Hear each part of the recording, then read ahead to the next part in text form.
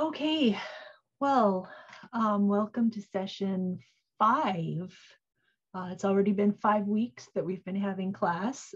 And so I've been giving you lots of assignments and readings, and we've had speakers. And so I thought, let's take today to sort of slow down just a little bit, kind of catch up on some details. And I've been reading your experience reports, and you guys are doing such cool things on your farms. I'm reading about mushroom inoculation. I had to look up the word for the sterilization process that you used, Clara. I've been reading about Devon's buckwheat taste testing project and camelina projects. So I thought we could take some time today to share with our classmates what we've been learning and doing on our farms, as well as catching up on some program details and talking about your independent projects. In that vein, your check-in statement or your check-in question is, what is one success or accomplishment from the last week? Sorry? Might as well. I said I can go first. Okay. So I guess I've been doing a lot of things here at DCB Farms, and I have 2 different things I'd like to mention. So the first is I've pretty much gotten my own high tunnel to work in. We haven't gotten it planted yet, but we had to till it just to get everything prepared, and I was the one doing all of that. So that was one accomplishment I did, and another one is I've been working on a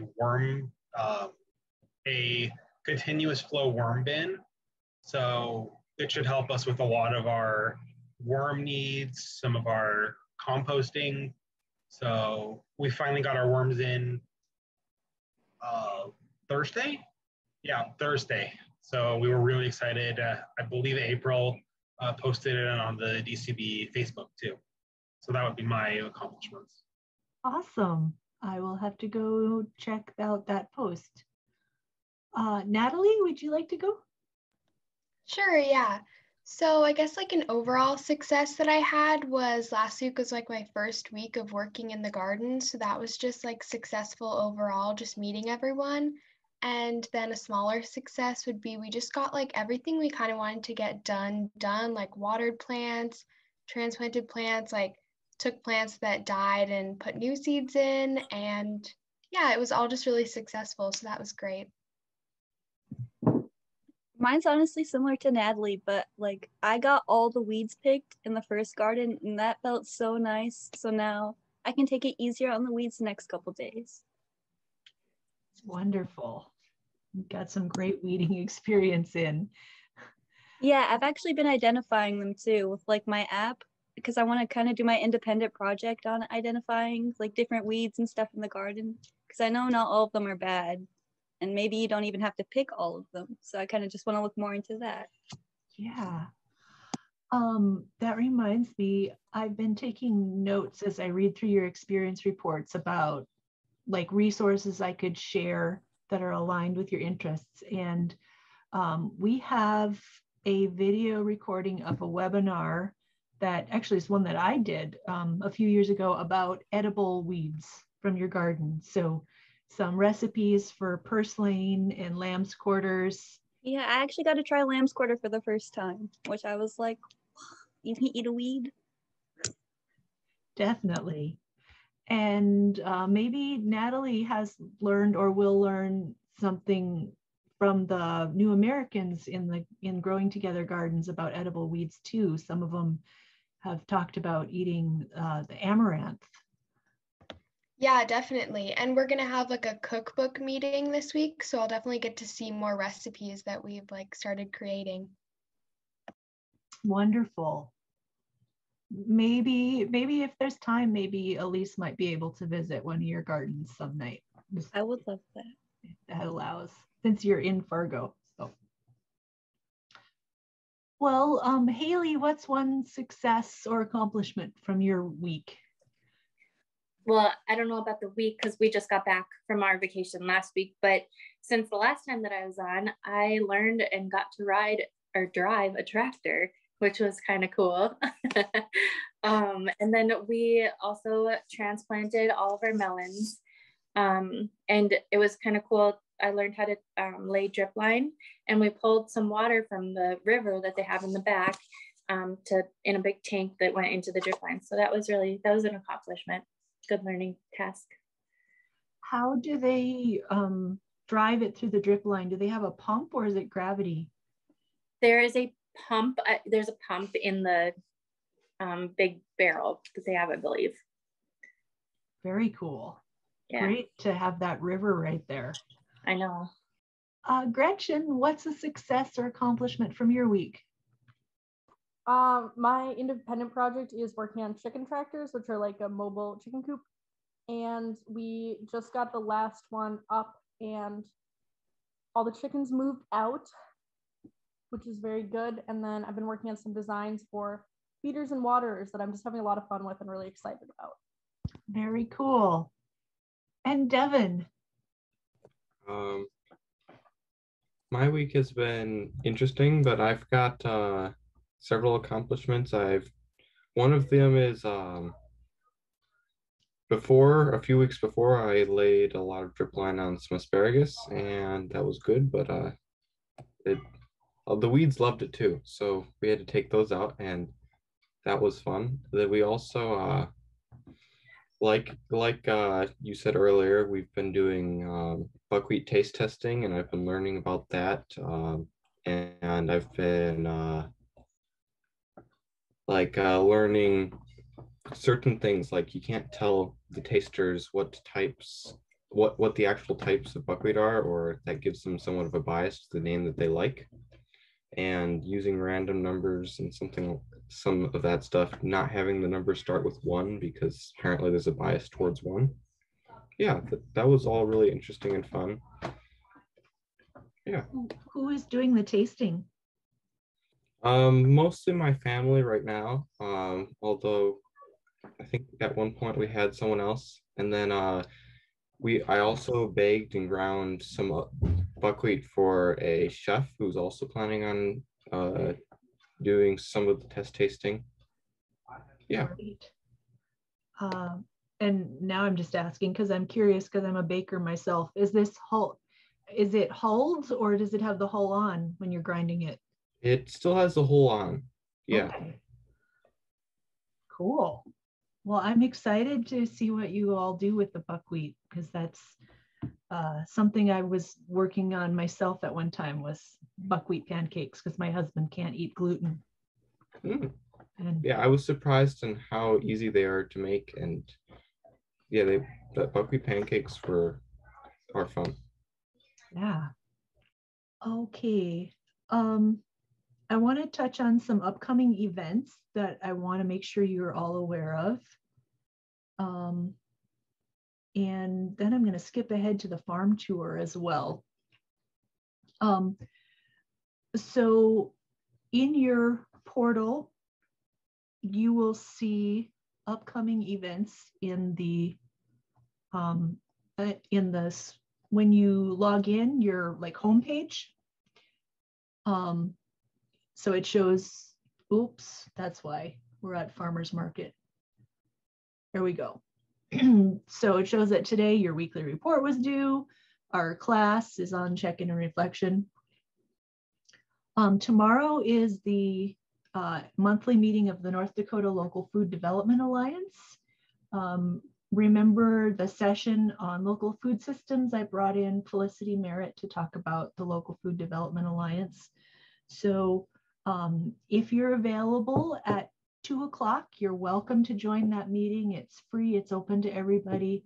We're going to be learning about a rural grocers cooperative that's starting up north of Grand Forks, and just updates from across the local food system in North Dakota. And those are always recorded too. And again, this isn't a requirement. These are just for your information if it's something that interests you. Also this week on Wednesday, FARRMS is putting on a webinar called Success Strategies for North Dakota Farmers Market Vendors. So this is for anybody who's thinking about vending at a farmer's market, who wants to learn tips and tricks to have a successful season. Again, it's not a requirement, but if you're going to be helping vend at the farmer's market and you're interested in learning what it's like, or you think you want to be a farmer's market vendor yourself someday, there'll be lots of great ideas in this webinar. We're having 6 local farmers market vendors and market managers speak. So you'll hear Annie from Red River Market, Caitlin, who's from a farmer's market in the far southwest corner of the state at actually in Lemon, South Dakota, but just across the border. And then Adam Mobby is a meat producer who vends at farmers markets. And Christy, I forget her last name, has Due North gluten-free goods, and she vends at Town Square Market. So Gretchen might have met her, or maybe you will see her this summer. Adam, Christy, and we've got 2 others. Oh, Lori from Bismarck, and Peggy from Minot. So the link to register for that is in your portal under if you just hover over the name and click, you can register, or you can watch the live stream on Facebook on Wednesday at noon. And again, this will be recorded as well. And then the last upcoming event is not one of ours, so it didn't show up here, but there's a farm tour at Minokan Farm on June 22nd, but they want you to register by the 15th. So if you were interested in driving to, and we will be doing our own tour to Minokan Farm later in the summer. So this is just optional if you're interested. Are there any other upcoming events that any of you want to share? We have our own upcoming event on the 28th. So that's, we have this session, next week's session, and then that would be the week after that. So we're doing a farm tour or field day, whichever you want to call it, to 4 farms south of Fargo. Crooked Lane Farm is near Colfax. We'll start there for breakfast snacks and just gathering. And then we'll drive up to Family Roots Farm, where Elise is interning. And we'll get a tour of all the things that Jen and Elise are doing at Family Roots Farm. Then back down to Colfax for lunch. And then we will go down to Galchut, which is just a little bit south where 10-7 Acres has an alpaca farm. And hopefully we'll get to see the alpacas and hopefully their fiber mill as well. I need to ask about that. And then we will end our day back up at Crooked Lane Farm and I believe get a tour of Dakota Vines Winery, which is next door. So first of all, if any of you have special dietary needs, please let me know. They are providing lunch and breakfast and snacks in the afternoon. However, the menu is a toast bar with homemade wheat bread, rhubarb breads, and rhubarb sauce and jams for breakfast. So if anybody's gluten-free, let me know so I can make sure to provide some gluten-free bread. And then lunch is going to be chicken sandwiches and salad provided by Bill Herb's CSA. So again, if anybody is vegetarian or vegan, let me know and we can make sure there's an alternative for lunch. And then the afternoon snack also has gluten in it. And you can put it in the chat if you're comfortable with that. You can private message me in the chat or you can shoot me an email and let me know. I just want to be sure everybody has something that they could eat and nobody's hungry.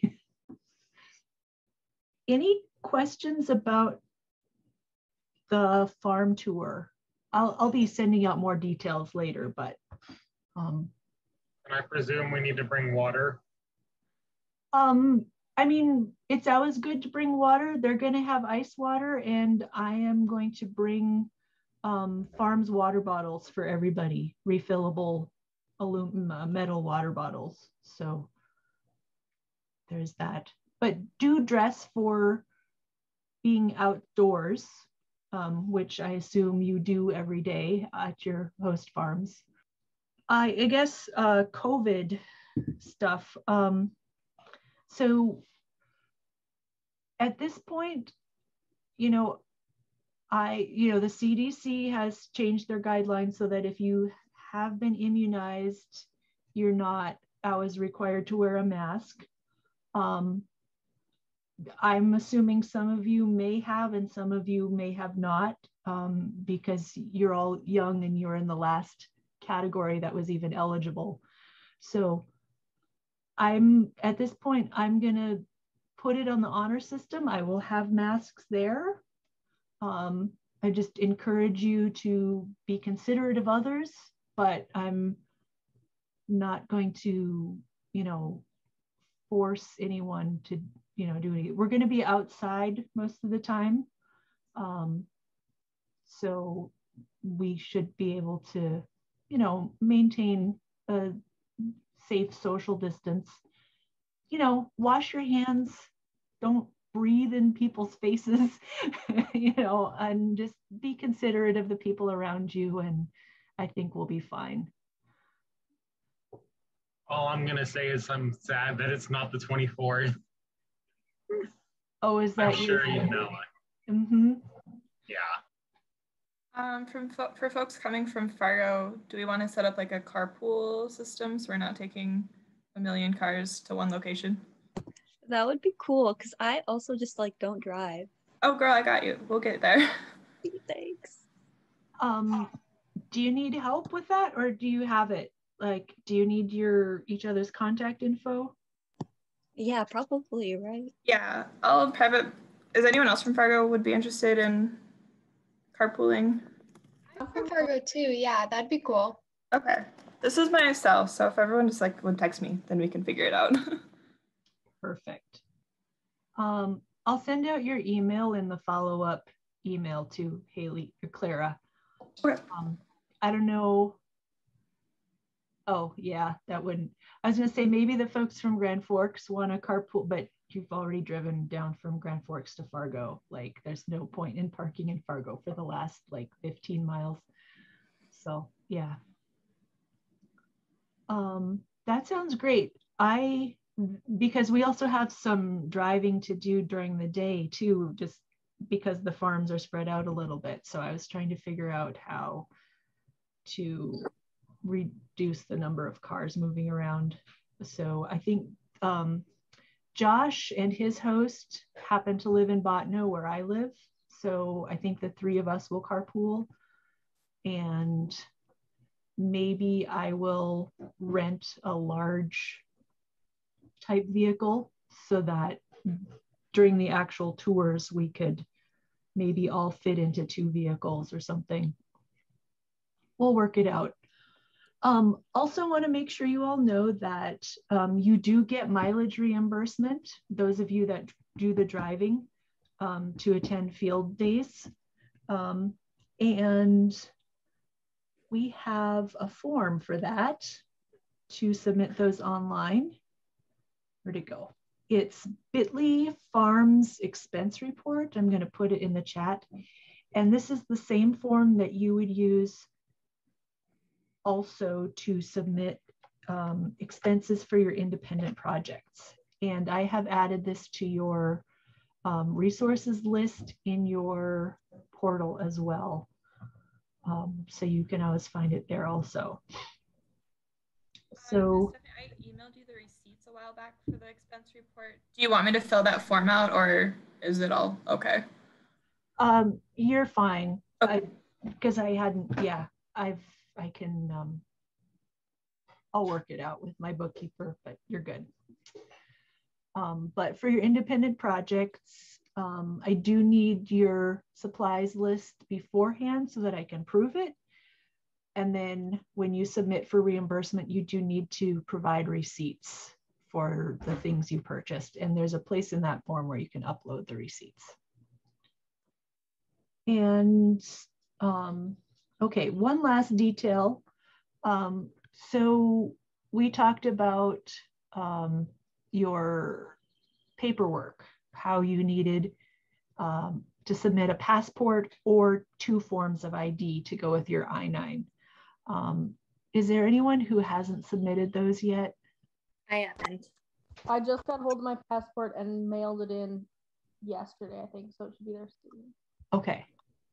I still need to get mine done with April. Okay. So those of you that haven't mailed it in yet, we now, I don't remember if I showed this to you last week, but if I did, I'm showing it to you again. In the portal, on the left-hand side, down here, there's a button that says upload. And you can, I told you you had to mail it in before because we didn't have a secure way. Now we have a secure way. This upload button is secure, so you can just upload those documents that way. And it doesn't matter that they've got your social security and your bank account because this is a secure method. So that makes things a little easier for everybody. And then Saturday was the last day of a pay period. So your time cards did disappear at noon today. And so I have them now. So they all looked good. If by chance anybody missed any hours, let me know, but they looked like you'd submitted all your hours and were good. Have we gotten paid yet? I haven't gotten anything except, well, yeah, I haven't gotten anything. I don't think we had your paperwork. Okay. And so we weren't able to pay you at the last pay period. So if we have your paperwork by Wednesday, she'll be able to cut your check for this pay period and any hours from the previous pay periods on Wednesday. Okay, enough boring stuff. I would like to hear about, okay, first question. Last week we talked about season extension, and some of you talked with your host farmers, and I saw your responses in the portal. So what kind of season extensions are your host farmers using? We can popcorn this one. We don't I'll have go first, but go ahead. We don't have a ton at Stable Days, but they have a greenhouse, and then they use grow lights in the kind of garage area to get seeds started sooner. They don't do a lot for season extension like into the fall and winter though. Okay. Are they still doing the hydroponic system? They have one hydroponics up and running. The other 2 are currently empty. And they did run them through the winter last year. Okay. I believe. Yeah, last year. Josh, you were going to say something about DCB. Yeah. We have a lot of season extension, and for good reason. We have greenhouses, high tunnels. Here we actually use more high tunnels than we do normal farm plots. So we have, to my knowledge, 8 high tunnels, our large greenhouse. We use mulch, we use black plastic, we have hydroponics, aquaponics. Anything you can think of, we try to use here because we need as much season extension as we can get. Definitely. Elise, was it you who said that you guys were going to put up a high tunnel soon? Yeah, the boxes are there and ready, and like the posts are in. We just have to put it together to protect our garlic. Awesome. All I will say for that is hope you can find people. We here at DCB have had a high tunnel kit that's been sitting around for, I think, 2 years now. I'm not kidding. I wish I was. We used to do work projects as part of our farm tours. Maybe we should ask Jen if she wants to put us to work on the 28th. You would love to. We need a lot of help. It's just me and her. I'll talk with Jen. I don't know how long that'll take, if that'll like take up our whole day, but if we can help, that would be awesome. And great firsthand. Well, our goal is to actually get everything done before the farm tour starts. So, okay. So we'll see. Okay.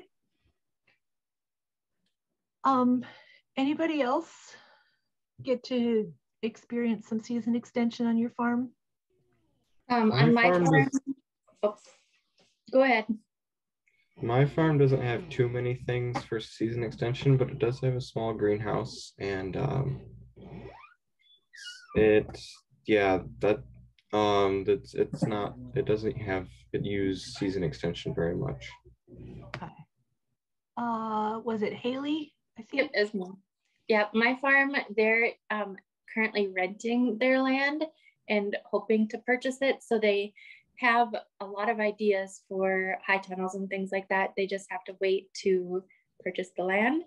But they do have a greenhouse that they use, and they have a little seed starting room off the garage that they actually grew tomatoes, and they're all winter long, that they'll grow stuff in and start seeds. So that's what they have right now, but they have a lot of hope for the future if they can get that land. Yeah, well, I hope they can. What about Clara? I don't think they do too much to extend the season into the fall, but they do a lot to get a head start on spring to kind of like be first to the market with a lot of different things. So starting like March, April-ish, they convert the cold storage room into like a seed incubator basically. And so it's like heated, and then there's like grow lights and stuff. So we'll start like trays of seeds there. And then once they've grown up a little bit, they'll be moved to like a small greenhouse.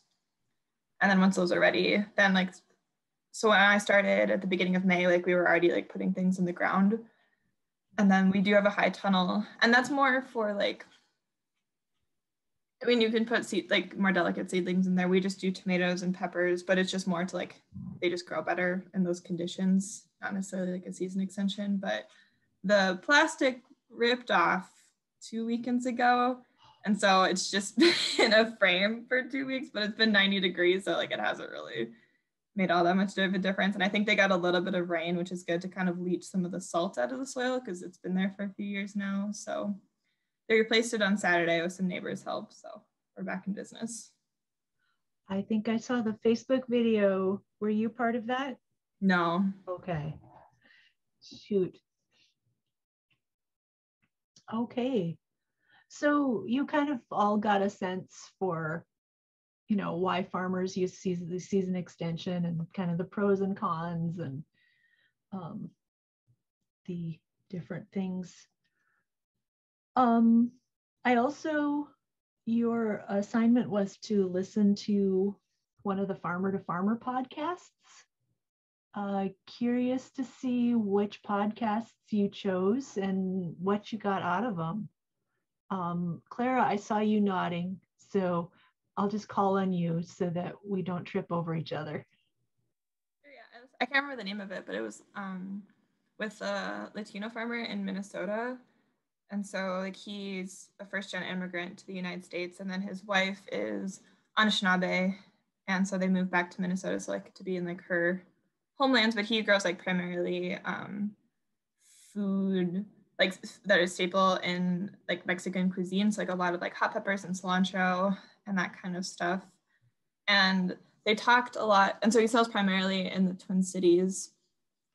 And it was a little bit sad. He was talking about how he would really love to like market towards like the Mexican community in Minneapolis, but just because a lot of those communities are such low income is that like they can't afford the prices that he has to charge in order to remain in business. And so a lot of it's just going to bougie white people. So thinking about how to make food accessible to all people. Very cool. I want to go listen to that one now. Mm-hmm. Mm-hmm. I saw Elise nod as well. I listened to the 100th episode, so that was just like an interviewer interviewing the interviewee, Chris, and he kind of just talked about like his background and stuff, which I found relatable because he was just like a college student. He was going in for horticulture though, but he got to intern at like a farm place, and that's really where he like started like, I don't know, catching his stride, and he eventually like became his own like farm owner. But it was like nice to listen to his story because I kind of feel that because I'm going to school for like animal science, and I just kind of like want to work on a farm, and I'm just kind of helping out right now. I don't know if I'd ever want to like own my own farm, but I really do like working on one. For sure. Yeah. I listened to the one about Nate Fingerly in Indiana. And I guess like one kind of takeaway I had from it was that he was talking about how they don't have room to grow all the melons that they would like on their farm. So they partner with the local Amish population and grow the melons out there where they can let the vines really spread. And I guess I just kind of like an appreciation for that community aspect of farming. It was pretty cool. Yeah, definitely. I listened to the Deep Compost one by David Greenberg. It was definitely interesting. They didn't go too much into how they do all their practices, but they went more into how they were part of CSA and how they're a smaller farm. It focuses on the high value crops rather than trying to grow a large amount of a bit of everything. They try to just grow whatever's in demand. And they grow some of different crops. They do want to have some of everything because they are part of the CSA. But at the same time, they also want to grow to sell. Yeah. So it was very interesting to listen to them talk about their deep compost system. So they're fully reliant on compost for fertilizer. It's quite interesting. So a closed loop system, then they're not bringing any fertilizer inputs from off farm? Not that I could tell, no. So from what I could understand, they were just doing their own compost. Very cool. They may have been getting compost materials off of their farm, but they weren't bringing in artificial fertilizers or anything like that. I believe they were just using compost, which was very interesting. Yeah. So what I love about the Farmer to Farmer podcast is he's interviewed so many different farmers, and I really want you all to get a sense for, to start to feel like you're a community, part of a community of farmers that's not just here in North Dakota, but like spans the whole globe. And there's like many different approaches to farming, many different ways to succeed at farming, and just get a sense for the diversity of farmers that are out there. Natalie, it looks like you were having some difficulties. Did you listen to any of the podcasts, and did you want to share? Yeah, sure. So I got to listen to, I think it was episode 147, and it was with kind of like a seed saver. He started by just growing like lettuces and selling them to like different restaurants. And then he decided that that was just too hard as he continued to get older, and he wanted to focus on like saving those seeds and then selling the seeds. And he was doing like all organic seed saving. And it was super interesting because he talked about how he would do like studies where he'd like purposely try to like have the lettuce like get some type of like virus or bacteria on it just so that he could choose like the strongest plants. And then what was just so interesting about that was this weekend I was at a graduation party and I got to meet this plant pathologist from NDSU, and he was talking about this stuff, and I'm like, wait, I know this stuff. Like I was just listening to this podcast where the student is doing the same thing that you were doing. So it was really interesting. Very cool. Mm-hmm. Yeah, you've got some great resources at NDSU in terms of plant researchers. Mm-hmm. So while we were meeting, my husband brought the mail in and my t-shirts came. So if you haven't seen the t-shirts, I gotta take the blur off my background. So this is green. Is it showing up? Yes. There we go. This is the green Yes, it's one. showing up. And this is the brown one.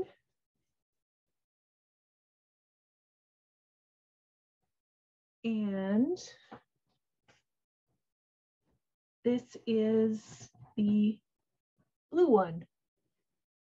And those of you who got your orders in like a week or two ago, who was that? Natalie, I think. So a couple of you should be getting your t-shirts this week. And the rest of you, it'll be a couple weeks because I just, some of you just got your orders in today. And who hasn't placed their t-shirt order yet? I think just Devin, maybe. I have not either. Okay. Do you did you get a chance to look at the the link to I don't see? think so, to be honest. Well, you can email me your size then, so you have a chance, and color. I just need to know if you want brown, green, or blue, and the size you want. Same for Devin too. Those look so cool. They turned out really well. I'm really pleased with them. Yeah.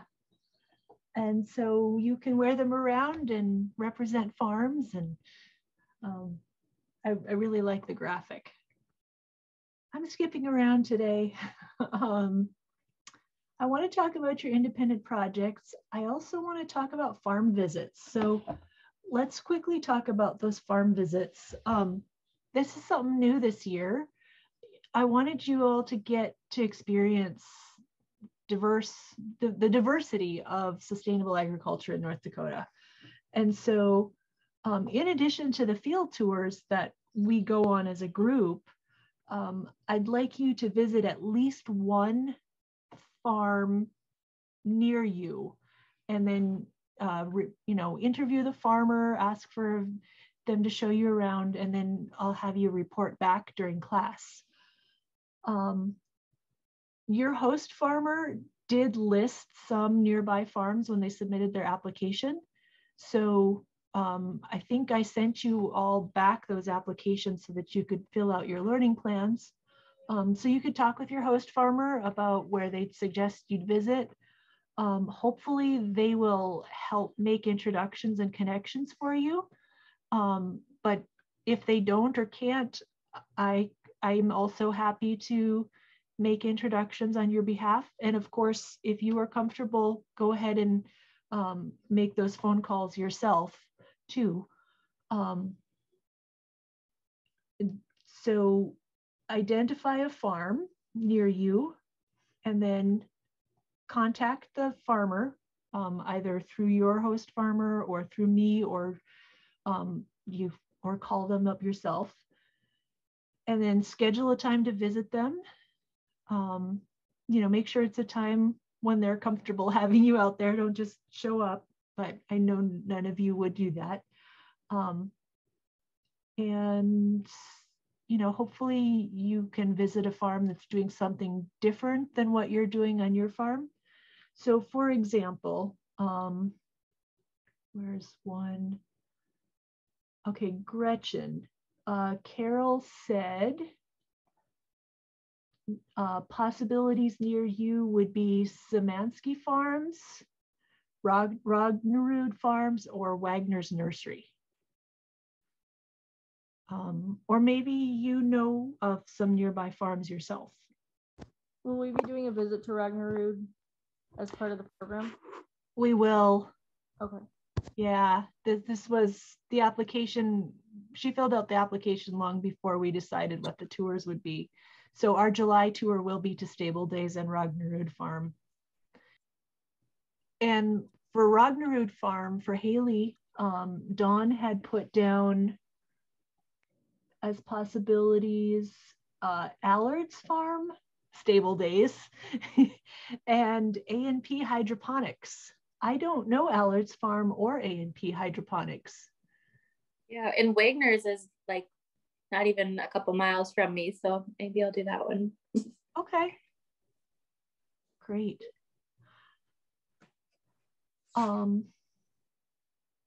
Do any of you have questions about that?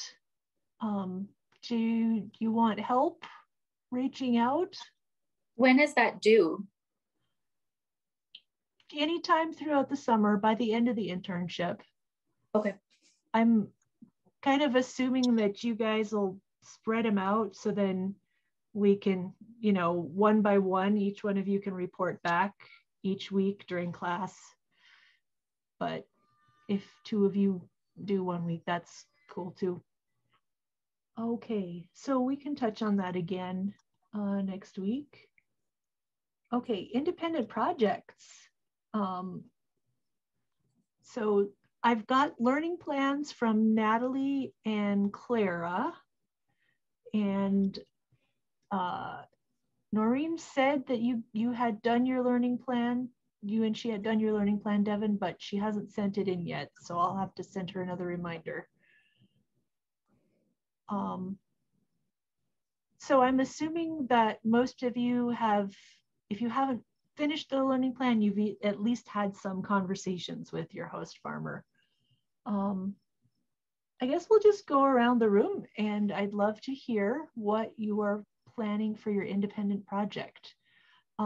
Haley, since you're up on my screen, do you want to go first? We had just exchanged some emails about it too. Yeah, so I am still on the fence. I have a lot of different ideas that I want to explore, but I have to narrow it down to one. But the thing that has kind of stuck with me from the beginning is the vermicomposting. I think somebody else had said it on here too, but just having something, because I am personally trying to develop somewhat of an urban farm. And that's something I can't have livestock, obviously, in this community. But that's something that I can implement on my own. And it's also something that would really benefit the farm as well. So that's, I think, where I'm kind of gearing towards. Are you going to do thinking about an indoor or outdoor system?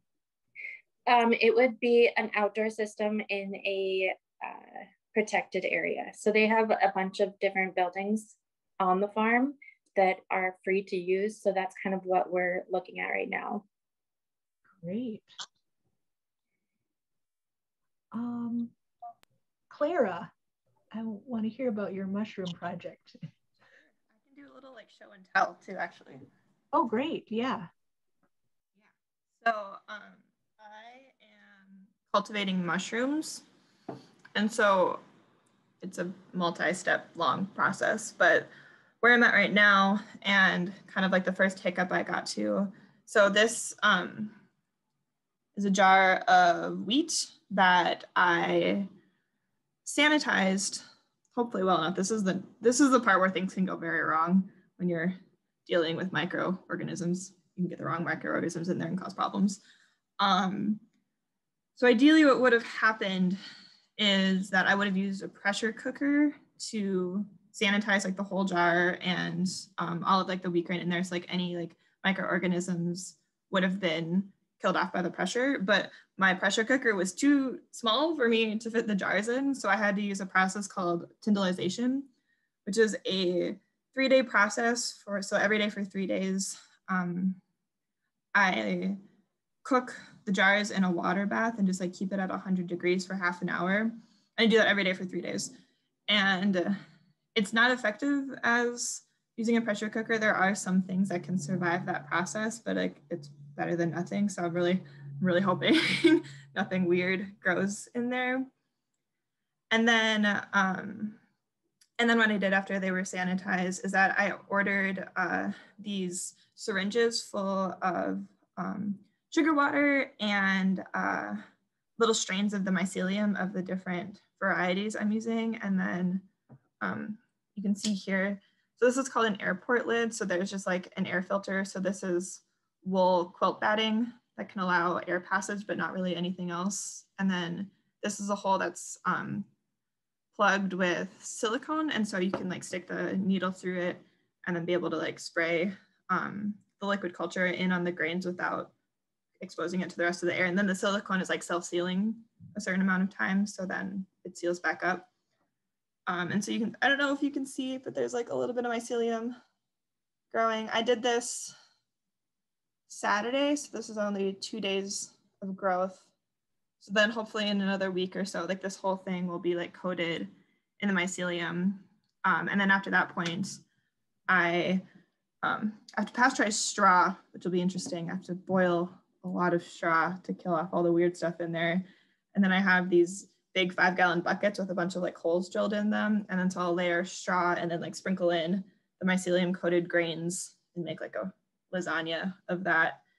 And then, so then the mycelium will just continue growing through there and then eventually produce fruiting bodies, which will grow out of the holes in the bucket to be harvested. So I'm hoping to get at least 2 harvests from each bucket. So very cool. I've never seen it like all done, do it yourself like that. I just bought the you know, you can buy these kits and all you do is cut it open and spritz it. So this is cool. I love seeing the process. Anybody have questions for Clara? What did you say was the base you're using in your jar? Like what the grain is? This is wheat berries. Did you need a jar that big so that it was enough mycelium for 2 buckets? Yeah, each jar will just go into 1 bucket. I have 3 different varieties, so a bucket of each. I don't know. This is what the instruction said, was to get a quart jar and then fill it about 2/3 full. So we'll see. Where did you get your instructions? More show and tell. So this is like the Bible of mushrooms. Whoa. Giant. It's called Radical Mycology. And so it's like Peter McCoy. Okay. Peter McCoy. And it's like everything, like from like the physical, how a mushroom like physically works, to how to grow them and how to make businesses out of them, and just kind of like the philosophy of mushrooms. Yeah, so I spent 8 hours basically reading through that section and just all the different ways to do it. I skipped the first part where you would like create your own culture, so like taking spores from a mushroom and then creating the mycelium. But you need an aspectic environment to do that in, and just a lot of things can go wrong. So I just bought that part off the internet. So okay. You can buy grain spun off the internet too, but I figured that would be too much cheating. And that's all. It comes in large quantities, which was larger than the scale I wanted to do. So. Well, great. Definitely off to a great start. Devin, would you like to tell us more? Let's start with the camelina. Would you tell us more about what you're doing there? Well, I didn't do that much, but I did go to a meeting with Stephanie where they were talking about this new grain, and it's called camelina. It has a yellow flower. It looks a little bit like canola, and it is the kind of camelina that they were talking about was winter camelina, and it is a plant that's designed for it's designed for oil. So like the oil can be eaten, or more commonly for the farmers, at least who are in this meeting, used it for biofuels. But yeah, it was interesting seeing what those farmers had done with camelina. For Noreen herself, she didn't find it that useful because camelina as a crop looked like it would take too much.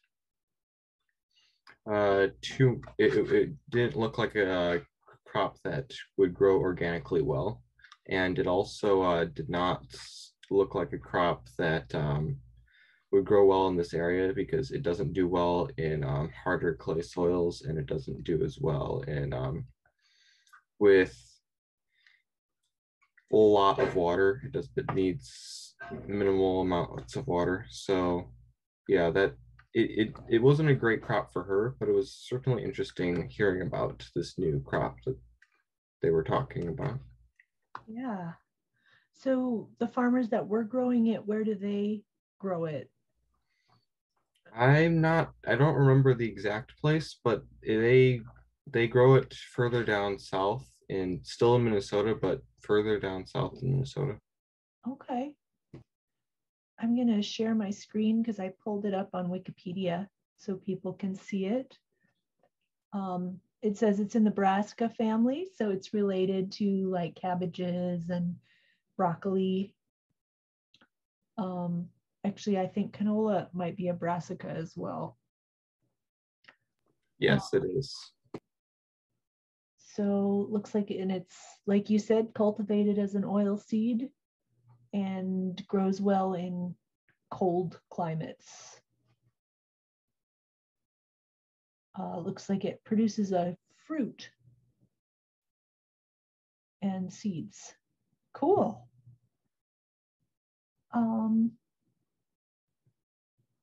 What else have you been up to? You mentioned the buckwheat tasting. Have you settled on an independent project? Well, the buckwheat tasting is kind of an independent project, but we've got some different projects lined up that I want to try.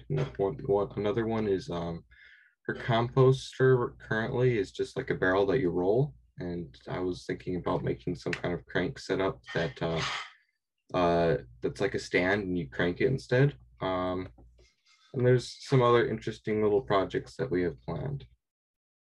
Great. I've been wanting to make myself a barrel composter as well. Maybe I can learn from what you do. Okay. Elise, you started a little later. Have you had a chance to talk about what kind of independent project you might do? Yeah, I was kind of talking about like identifying weeds and like wild bugs like in the garden, because Jen doesn't know much about the weeds. She just knows to pick them. And same with the bugs. I'm like, is this a good or bad bug? She's like, oh, I don't know. So I kind of like want to look more into that. And I got this app. It's called Picture This, and it helps me find like or just identify different plants, which is it's really fun to use in the garden. Great. I think next week we're going to talk about pest and disease management. And so I think, Josh, you might have gotten to do some of this already because you've talked about scouting in the high tunnels. I think I'm going to see if those recordings from the integrated pest management seminars that DCB have, that Amy from DCB put those on a year or two ago. So I'm going to check those out to see if those would be appropriate for you all. I'm not sure how long they are, but so yeah, more info about that. Oh, which reminds, okay, so I told you about the edible plant webinar. Clara, when you were talking about mushrooms, so Jen Skoog's intern from last year, Alyssa, lives not too far from Christine, North Dakota, from Family Roots Farm. And she has her own farm now. And one of the things she's working on is mushrooms. She's been raising them. I think she's planning to sell them. So if you'd like, I'd be happy to try to put the two of you in touch if you'd like to ask her any questions. Cool. Gretchen, your chicken tractors. I'd love to hear about your chicken tractor. Yeah. So setup on them was actually pretty easy, which is really nice. And it looks like they're going to hold up fairly well for the coming years. So there shouldn't be a lot to do there. So we don't have any like feeders and waterers yet that are really good for chicken tractors, because you need to move the chickens to the front of the pen or move them along with the tractors when you move them. And the easiest way to do that is by putting the feed into the feeders and then moving it, and they just scoot along with it. Otherwise, they can get kind of caught up in the back of the tractors. And so I'm kind of between two different designs for feeders, because there's one that hangs down in the center so they could access it from both sides, which would be really nice. And then there's another design that we could fill from the outside, which would be really nice because that's another trip, you know, that saves you a trip in and out of the tractors, prevents accidentally stepping on chickens, you know, whatever. And then also working on a waterer system. Right now I'm looking at a nipple waterer that you can fill from the outside as well, especially since they're going to be down in pastures, hopefully. I think having something that you can fill from the outside is going to be really nice, because we will be filling it like with a Ranger or four-wheeler kind of thing, just because there's no water down there. They did have a bell waterer, which is really cool, and I just assembled that. It was really interesting, but I don't think it's going to work for this, because for that you need a direct water source. And then it just uses like the pressure inside of the water to fill it. But normally it would be hooked up to a hose, which would work really well, except you can't have hoses down in your pastures, you know, to that extent. So yeah, that's kind of that with that. Some great problem solving going on.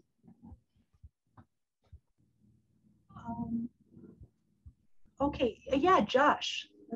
I don't think we've, let's see, and Natalie too. Okay, let's hear from Josh. Okay, so for my independent project, April and I have pretty much figured out, I kind of wanted to do my own high tunnel, and April kind of just had a spare that she didn't need for planting this season. So she's planning to just let me plant in it. So that's what I've been doing a lot recently, is getting it all set up, making sure we've got mulch in there. That's what I've been working on right now. But we're also still kind of figuring out where to plant stuff in there, because it's a large high tunnel. It's 48 by 30. So that's a lot of square feet to plant in. So we're kind of thinking I'm going to do some more, not exotic, but you could say uncommon crops, some beans, some Swiss chard. I think we're going to do broccoli in a different high tunnel actually, but just some of the more uncommon plants you would find in a high tunnel, in part just to see if they work or not. We're curious. But I'm planning to make I don't want to call it a spreadsheet, but a grid, by just a grid of where we're going to be planting out there. We're going to be using drip irrigation for the high tunnel, and it's going to be mulch to reduce the amount of weeds that we're having to deal with, trap heat in the high tunnels. We're just trying to do our best to keep heat in, keep moisture in, and mulch is great at both of those. Better than black plastic, because it is actually renewable. Mulches, I mean. So we're just gonna see what works. We're planning to do more bush beans instead of long indeterminates, but we do have some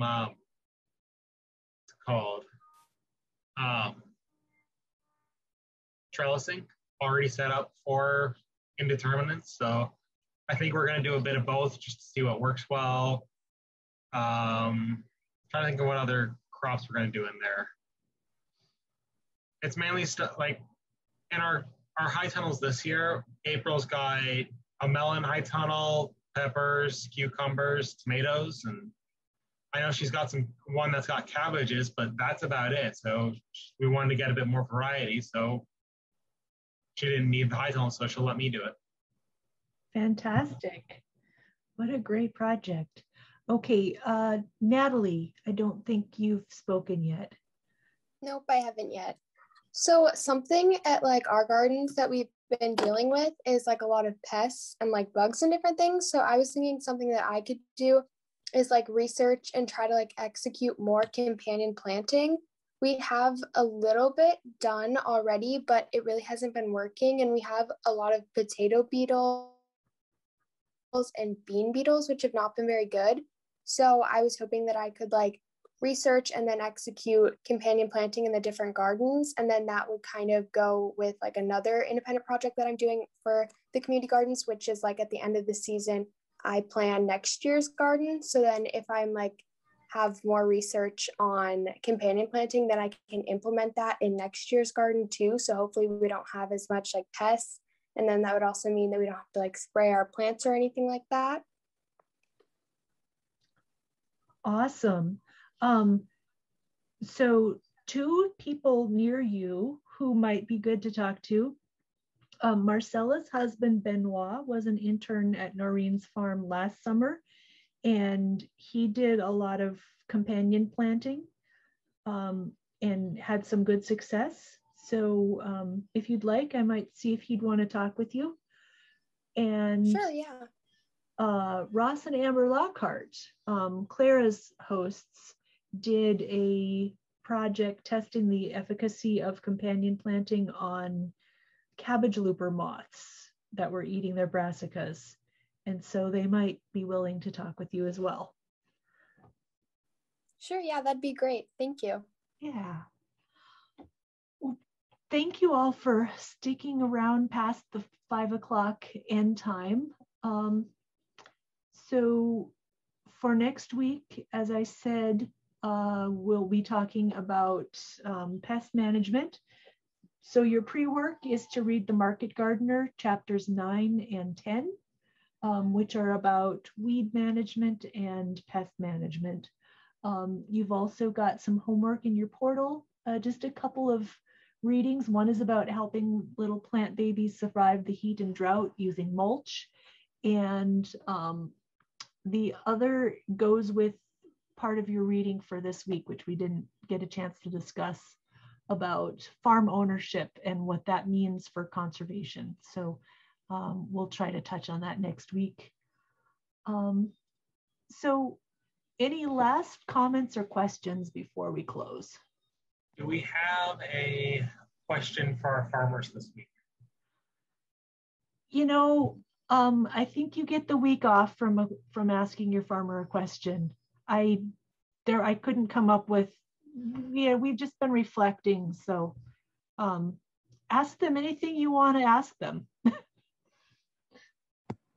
Jen and I were also wondering if there's like a social media or like an Instagram website or something we can like post our pictures to, like just like connect us and show up that we're doing our work on the farm.